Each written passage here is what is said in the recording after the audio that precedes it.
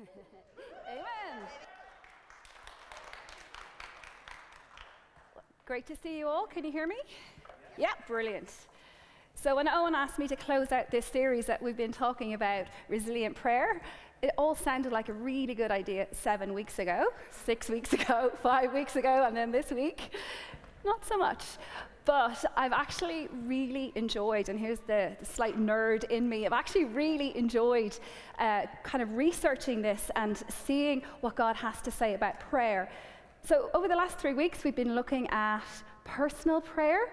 We've heard from Louise. She was telling us how we can go deeper in intimacy with Jesus. We've heard from Owen, and he's been telling us how we can pray for others, with others, and for others. So what I'd like to do this morning is close out this series and chat about outward prayer.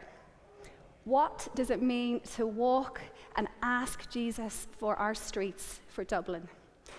So that's what we're going to do. And just to kind of get us started, I'm going to read a piece of scripture for us. So I'm reading from, should come up here. Yep, it did. I'm reading from Jeremiah 29:7. Also seek the peace and prosperity of the city to which I've carried you into exile. Pray to the Lord for it, because if it prospers, you too will prosper. So let me pray first. Jesus, thank you so much for your inspired word. Lord, I just pray you would take what I've prepared and you would multiply it. And Jesus, that these words would be of benefit. Just pray a blessing now. Pray you'd come. Pray you'd lead us in this time. In Jesus' name, amen. So if you're new to church or you're new to the Bible, Jeremiah he's a prophet from the Old Testament, and he was sent just bear with me for one moment. He was sent to the people living in Judah, and he was sent to tell them they were going to be taken into captivity. So they're going to be taken away from where they live. And then Jeremiah is inspired by the Lord to write a letter. And so what does this letter say? This letter says, you're not going to be rescued anytime soon. So put down roots, settle down, marry, get to know everybody, but put down roots in where I've called you to be. So this would have been very, very challenging for the people from Jerusalem, because they're carried away into captivity, into a land where they don't want to be. And so not only have they been asked to pray to be in this land, they've also been asked to pray for the people that have them in captivity. Not easy to do. I don't know if any of you have ever had an experience of going somewhere where you don't want to be, or doing something you don't want to do. I've never had to be in captivity, so thank the Lord for that.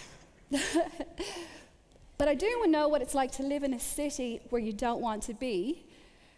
So many, many years ago, we were living in Toronto. My husband, Dave, is here. He's from Canada, and we'd been there for 6 years. But I really felt God saying, you're going to move back to Dublin soon. And my heart was longing for Dublin. That's where I wanted to be. But there was one catch. We had to go via Toronto to get to Dublin. I had no idea how long God was going to call us to live in Toronto. I was hoping it might be a short time. It turned out to be 5 very, very long years. And I'm not saying, if anybody's watching this, if any of my friends in Canada are watching this, I'm not saying that living in Toronto is like living in captivity. But it wasn't the place that my heart wanted to be. It wasn't where I felt God wanted me to be. And so I remember the day so clearly. I was sitting down, and I just felt like the Lord saying, you have to plant roots here. You have to settle. You have to live as if you're staying. So that's what Jeremiah is saying to these people in Babylon. You have to live as if you're staying.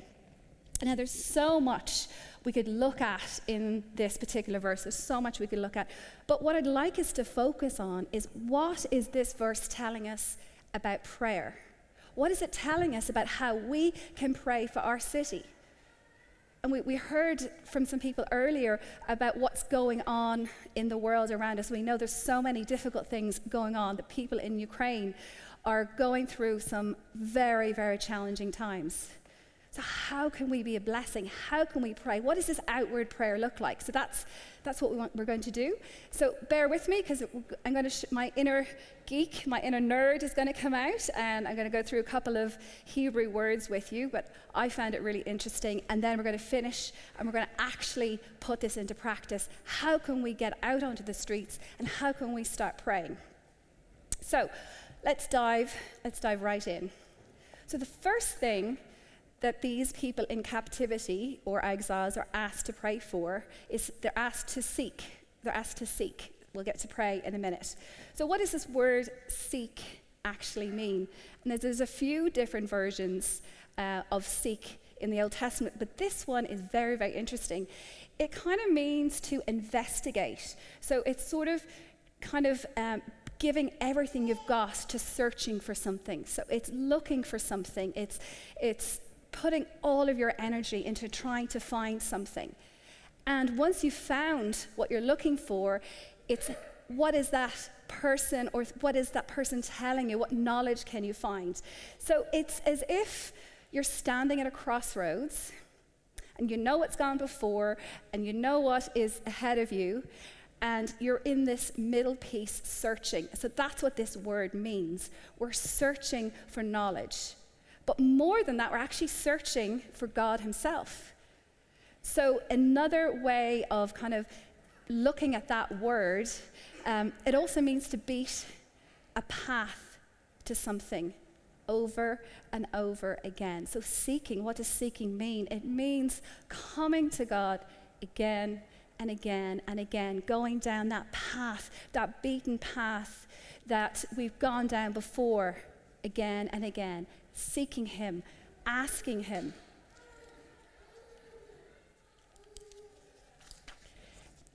Does anybody remember a song that was really, really popular a few years ago, God of the City? Any of you remember it? I will not sing it, I promise you. But that song, does anybody know the backstory of that song? It's really just blew me away. That song was written by a group of guys from Belfast, and they were actually playing in a brothel in Bangkok, and as they started to pray, they were playing and they were worshiping the Lord, and they looked out over this city, and they started to sense what God was saying over this city, his thoughts. And that's back to our word, darash, his thoughts.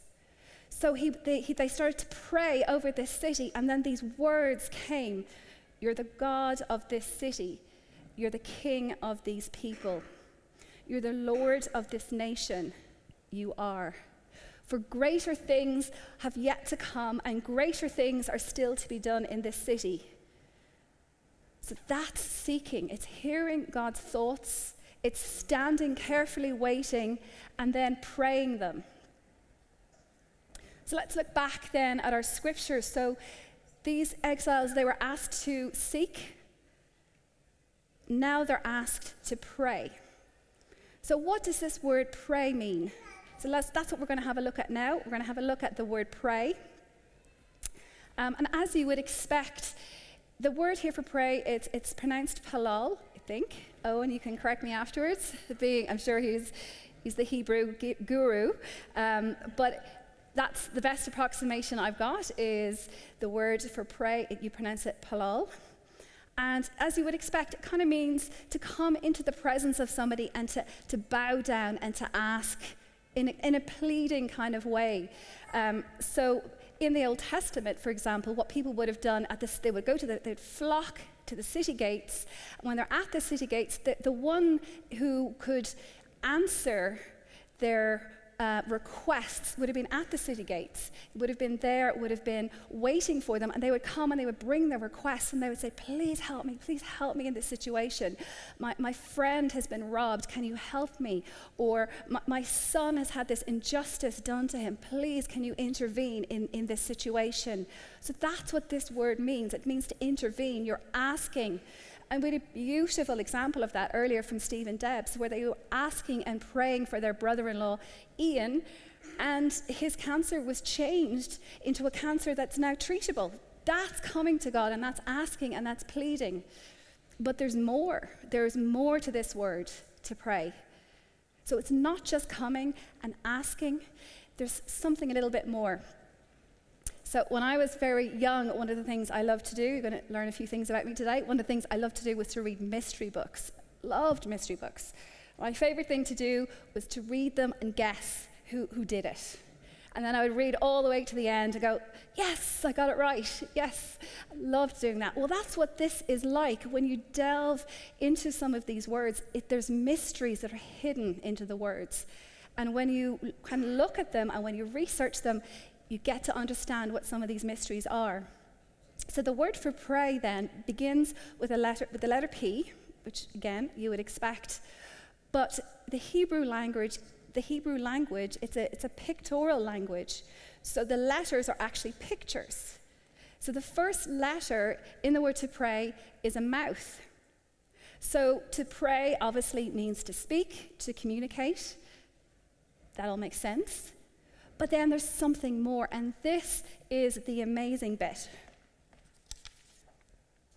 The mouth also contains within it a seed.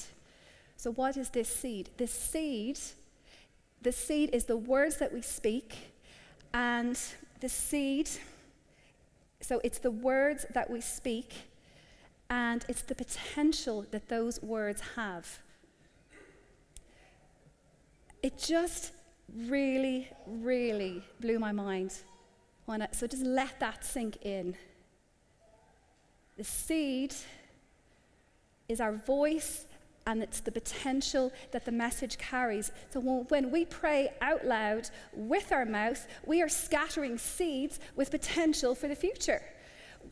We're literally planting God's word into the ground that will eventually grow and bless other generations.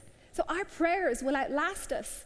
And if you remember Louise's talk from 2 weeks ago, she talked about this. Our prayers are going to outlast us. And I don't know if you've read this book, and if you read The Miracle Maker, again, Louise made reference to it a few weeks ago. This is an incredible book about prayer. So it's Mark Batterson, and he's just written an unbelievable insight into ways that we can pray. And he tells this really, really lovely story. So one day, there was this man, and he was walking along, and he saw this other man planting a tree. So he stopped the guy, and he said to him, "Do you hope to eat the fruit from that tree one day?" And the guy goes, "Well, it's going to take 70 years to get fruit on this tree." And then so the other guy goes, "Okay, then why are you planting the tree?" And the first guy looked at him and he said, "Because when I was growing up, I was eating the fruit of all the trees that my parents and my grandparents had planted for me. So I want to do the same for my children. I want to plant seeds so they will have fruit to eat." So that's what this kind of outward praying is. We get to plant seeds that are going to continue for generations and generations to come. I'm going to give you another quick story. So many years ago, I was in a very casual conversation with someone, and we were just chatting about prayer, and she said, "Oh, that's so interesting. Yeah, I know a group of people, and they love to pray, and they love to go out in the streets, and they love to pray for Dublin."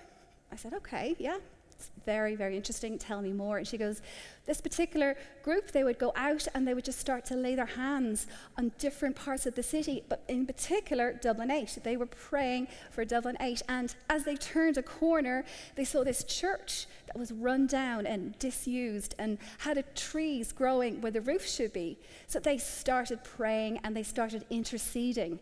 And they laid hands on this building and they asked God and they said, Lord, would you restore this building back? Would you make it into a functioning church? Would you do that? And in 1998, we bought this building. They had been praying for this building. So we get to live that legacy. We get to live their prayer legacy. That's what it is. That's what this is talking about. So I thought we could take a moment and we could do that. We are going to plant seeds that last. This is what outward prayer is. So there's a few people going to start circulating. We actually have some seeds and good soil. I made sure it was good soil. And we've got little plant pots. So I want you, and if you're watching at home, you may not have seeds and plant pots lying around, but you can imagine this. I want you to picture this. Do this with me. Think of something that you are asking God for breakthrough in. Where do you need breakthrough? Is it for you? Is it for a friend? Is it for a neighbor? Where do you need to see God moving? Where do you need to see him breaking in? We're going to pray. I want you to take this little plant pot and maybe those who are handing out, you could give them the seeds as well. And I want you to, as you put the seeds into those little pots, I want you to pray for those situations. So let's just take a minute. Feel free to grab one. Again, if watching at home, even just picture in your mind praying for that situation that you're asking for breakthrough, you're hoping for breakthrough. Just pray and see yourself planting those seeds, because these prayers, they're going to last, and they're going to outlast you, and they're going to outlast you from generation to generation. Is anybody who would like to do this who didn't get a pot? Maybe they could come up to the front.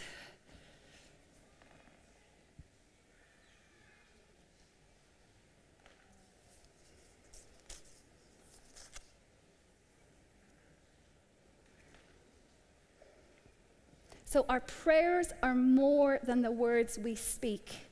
They are seeds which, when planted in the ground, will eventually bless generations to come. Is that not amazing?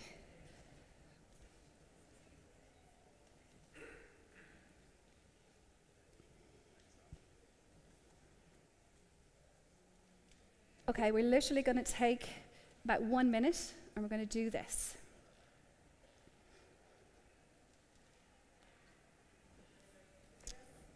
Does everybody have a plant pot who needs one? And some seeds? It'd be a nice surprise to see what seeds grow up at home. I got a whole mixture, a whole bunch of different ones.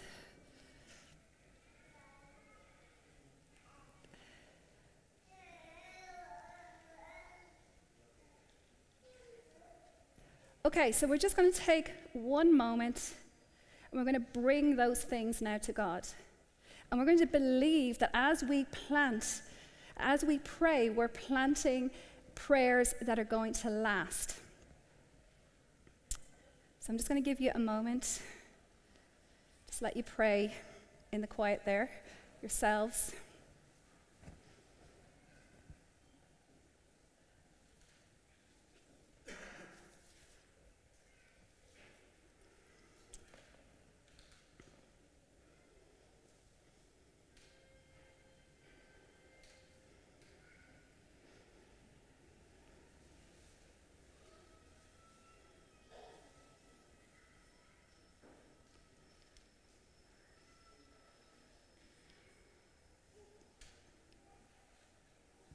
So Lord Jesus, as we plant these seeds, We lift up to you all of these situations that we're interceding for, that we're pleading for, that we're coming down on our knees and we're saying, Jesus, we need to see breakthrough.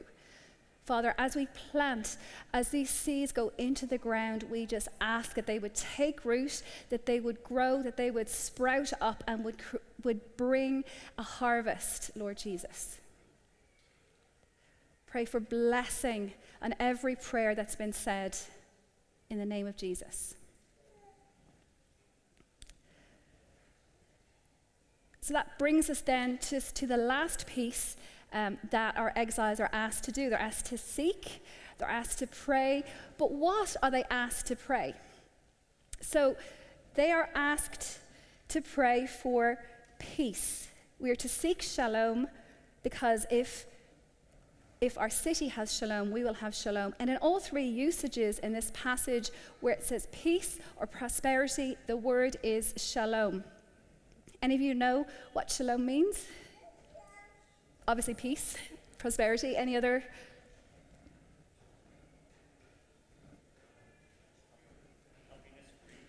Happiness?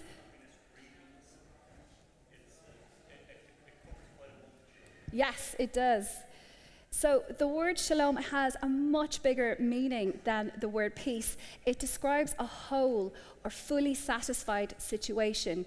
So it's happiness, it's harmony, it's peace, it's tranquility.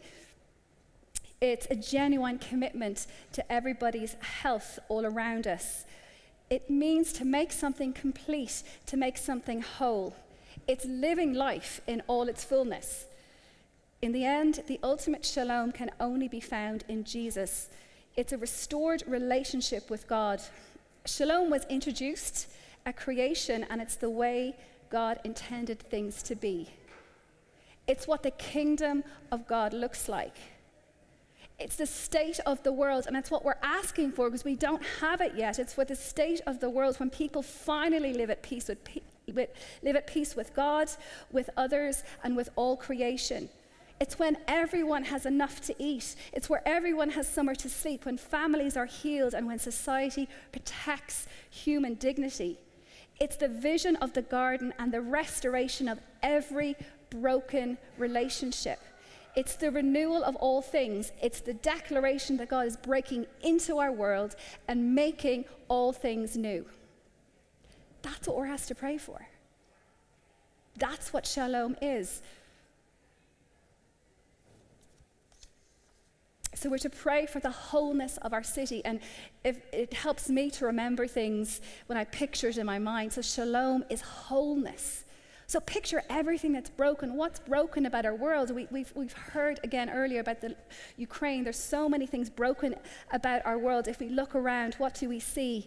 We see disconnection, social inequality. We see loneliness. We see homelessness.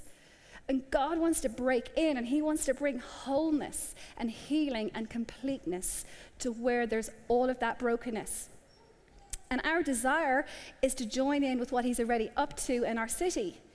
We're not bringing Jesus to the streets. He's already on the streets. He's been there for a long time among the cries of the poor and the unheard and those who are looking for justice.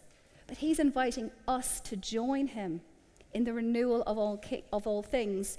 The kingdom of God is advancing, and he's inviting us to participate.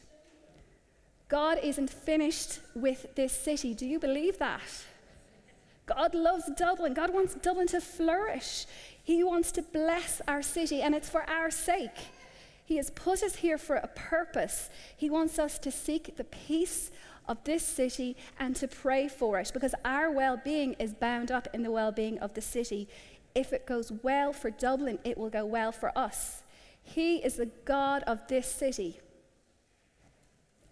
I believe him enough to ask for it. Who's with me? So how do we do this? How do we do this? One way we can pray for the peace of the city where we live in is by prayer walking. Have any of you done prayer walks? Yeah. I know Owen and Becky do it regularly. So this is something that Owen and I and Becky, we did this when we were planting the church that we were part of before St. Catherine's. It was called Icon.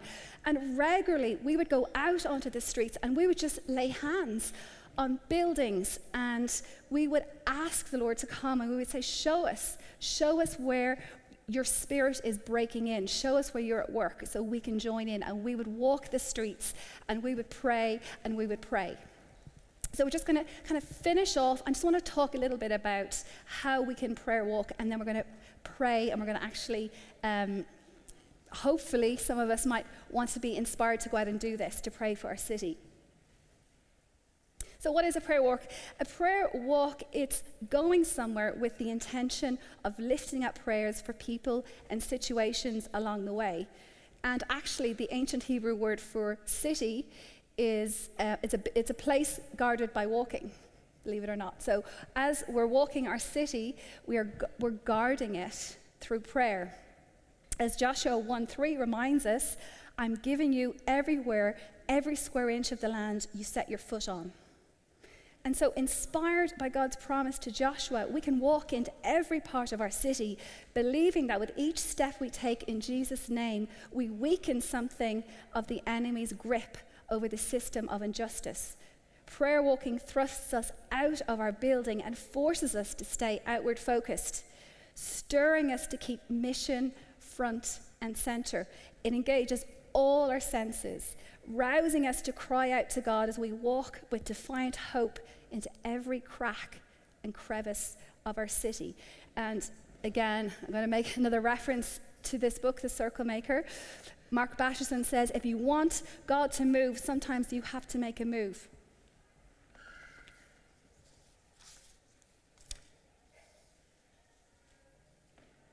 You might see on your seats there, those little booklets called Prayer Walking. So we've just put that together for you, and you can take it away, and I'm not going to go through it now, but it tells you how you can do this. And there's a very simple acronym you can use, which is WALK.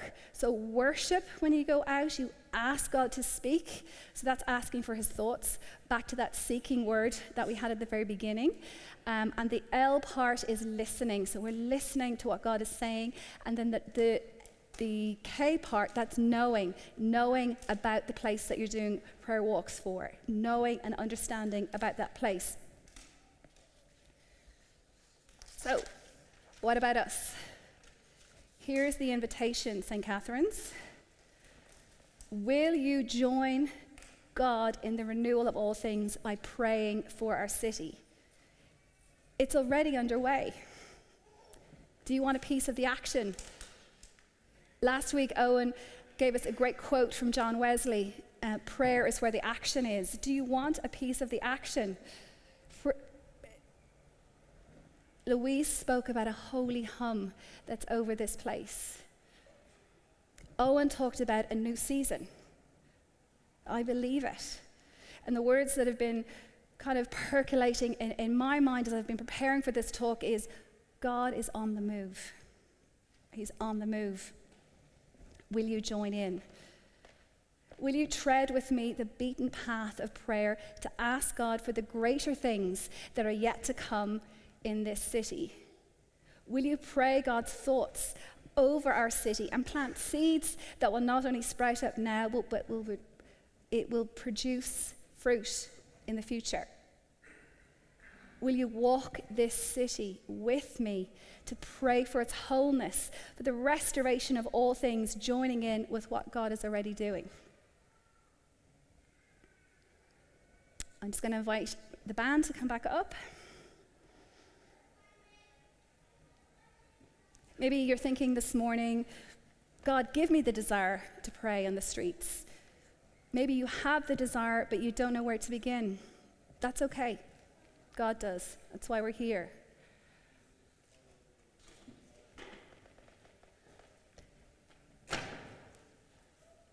If you would like to join us in walking the streets of Dublin, wherever you're based, you'd like to, we would love to pray for you.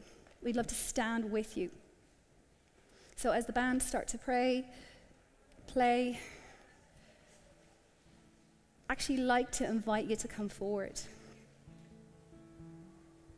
Come forward and let's together pray for God's peace, for God's wholeness over this city.